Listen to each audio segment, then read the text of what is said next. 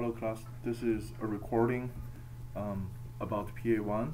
Since this is our first PA and it has several components, and we're using a new text editor, we're using a new homework turn-in system, so I will do this recording to give you some idea of how you should approach this assignment. So this assignment is due on Sunday, January 14th. There are several components for this assignment. The first thing is you should read through all these setup. So I won't go through all of them. One of the key things is how you should get the starter codes. So I'm using this tool called MOBA Xterm.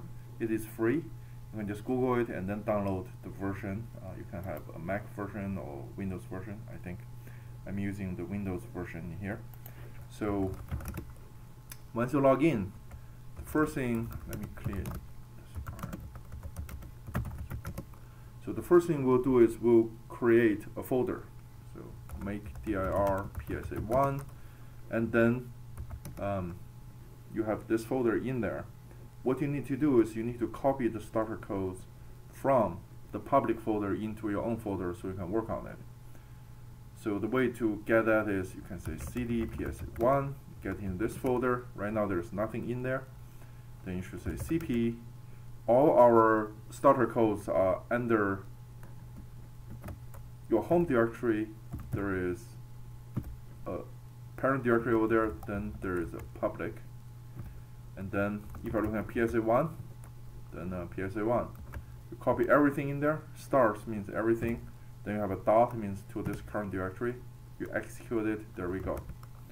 So these are the starter codes. And then you go through the instruction, and depending on which part of the assignment you are doing, you're going to kind of work on different part of this code. Let's see, let's go back to PA1. So that's where you get your starter codes. You really don't need a remote window.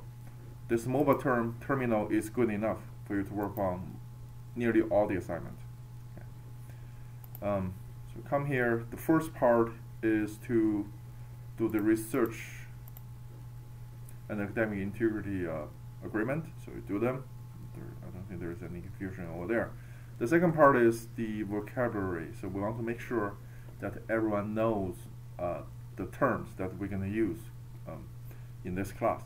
So here are a few things about the commands that you can do, and also we give everyone a reference part called terms.java. It is part of the starter code. So if you look at it, there is this file called terms.java in there. So you can vim it, terms.java. And this basically tells you a bunch of terms. What are parameters, what are arguments, and etc. You should read through them, make sure you understand what they are doing. And then if you want to quit, just Q. Press escape first, and colon and Q. So, and then you need to write down your answers to this extra credit part in the file called read.md. It is not read.txt. It is not anything else. The extension must be .md. And you can just say vim readme.md. And you're going to start to edit it by pressing I. Like for part A, answer is, sorry, typo, answer is, and then you do it, and then you press escape, WQ, save and quit. So once you are done with the first part, you can exit. So there are, I think, maybe 6 different questions you have to answer. So we also tell you what is the file that is associated with this part of the assignment. So once you are done with this part, you should submit via Vocabulary. I'll talk about Vocabulary submission in a second. Okay. So that's the first part. The second part is about debugging the code. It involves these 2 files. I think the explanation is fairly straightforward. There are bugs in this file with arrays.java.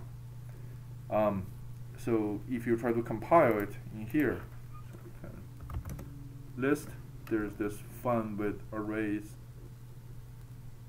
fun with int arrays.java. So you can say Java C fun with arrays .java. You can press tab to auto-complete the file name. It's much faster. You compile it. There are a few errors. So you should go to that file, fix all the errors, and then you can use this array tester.java too to test once you fix the bugs in this Java file. Okay, so you should read through the file. Even after your code compiles with fun with int arrays, there may still be runtime errors or logic errors. So you should fix all of them and write down your errors based on the format that we have provided in here in readme.md. Okay.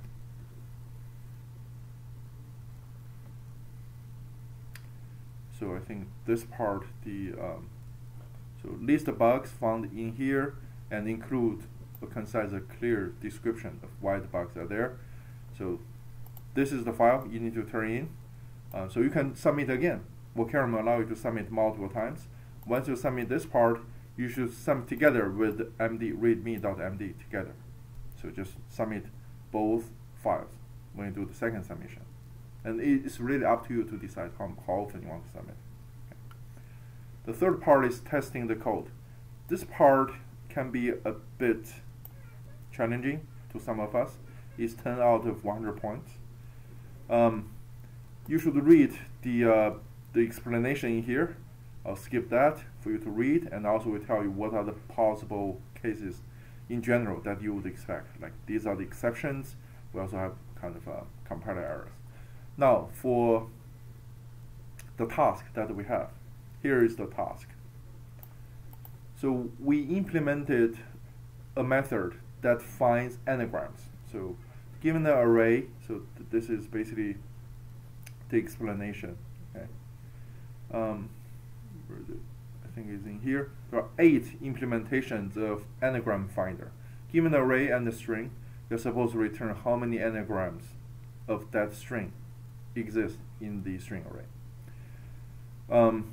So the file that we give you is this file, anagram finder.class. This file only contains the executable. So in other words, all those 8 methods, they are in this class file. They're in this class file. But you don't know how they were written. Okay? Your job is to test each of those methods through this anagram tester.java. So if you open this anagram tester.java, what it does is there's this method called test p1. This method is used to test out the first implementation, p1. p1 is the correct implementation, so it has no bugs, but from p2 to p8, there are bugs in them. So if you look at the main method, we just call this method test p1. In test p1, there are a few explanations of what it is. You create a sample string array, and then you pass this word and the array to anagram finder.p1.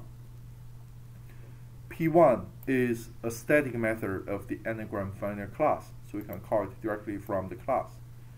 And based on this, you're going to supposed to either catch a null pointer exception or something like that. And then in the end, you can print out. This is optional.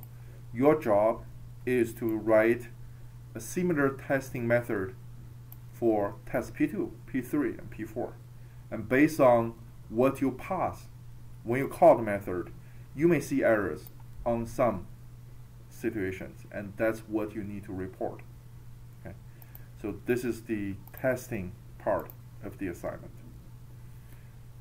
You should turn in these 2 files, and also together with whatever files you have completed. So when you do a submission, submit all the files you have completed, not just the most up-to-date file, not just this anagram tester.java. You should test out. You should submit all the files that you have modified. Okay. I think the Caesar cipher part is fairly straightforward. It is kind of similar to a traditional assignment that I've seen before. So you need to implement a few methods. Look at the libraries. So these are the methods you need to implement, and there are explanations of what each method should do. Okay. So I'll skip that part. I think that's about it. So these are the part of the assignment, and then in the end you have to kind of modify part of the README based on the instructions in here. It's worth 5 points, and style is worth 5 points. As for how you should submit on Vocarium, so here's well, before you can start the assignment, you really need to have your login on the server. So you should grab your login account from here, right? So there's a link to this website. You enter UCSD email alias, enter PID. That's where you're going to see the login account. That's when you're going to see the login account. That's what you're going to need to log in. For submission, since we are only remoting to the server, you really can't open the browser from here. So what I would recommend you to do is, at least for the first assignment, is you want to download a few files. So on the left side of MOBA Xterm, you're going to see this window. This is the file that exists on the server. So for example, you can go through your downloads folder, create a new folder, maybe call this PSA1, PSA.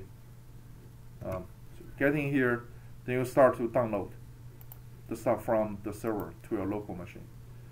Say here, I want to download all those things, for example. Then highlight them, click on download button. Then you're going to be asked where you want to download those files to. Go to downloads, PSA. There we go. So the download process has started, and in here you can see all those files. Okay, so you can basically transfer all the files from the server to your local machine, and then you can upload. So you can log into Vocarium. I have a testing student account. So if I log in, oops, here. I remember the password. Third try is golden. There we go. So you come in here. This is the interface that you're going to use to submit. You click on the first assignment. For all the future assignments, you're going to see them listed over here. Okay, so you click on My Work, and then you click on Upload. So you go to PSA. For example, if I'm uploading these, you can press Control to highlight the files you want to submit. I can't remember which files you need to submit, but like for example, these are the Java files. Okay, and then it's going to be uploaded.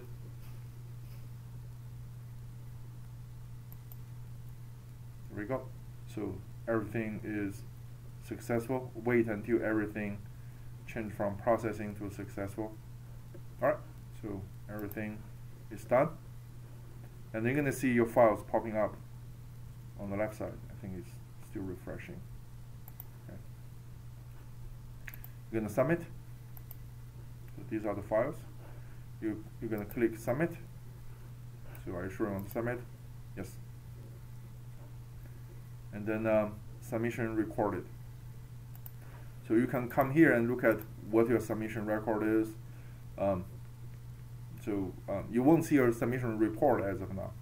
So, but later on, once we set it up near the due date, you can see a submission report. But mostly what we does is to test whether your code compiles, and also test your code on some simple cases. Okay? So you can later on, you say, well, let me upload again. So my class, and then my work again. You can upload again. Upload the most up-to-date files again, and do a resubmission later on.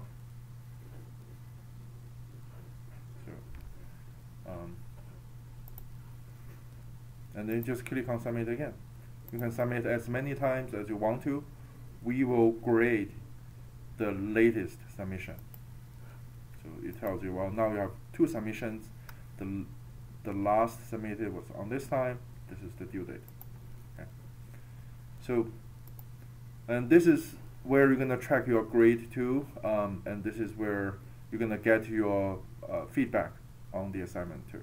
So I think this is the recording for the logistics for PA1. If you still have questions, ask on Piazza. I'll talk to our tutors. All right. That's it. Thank you.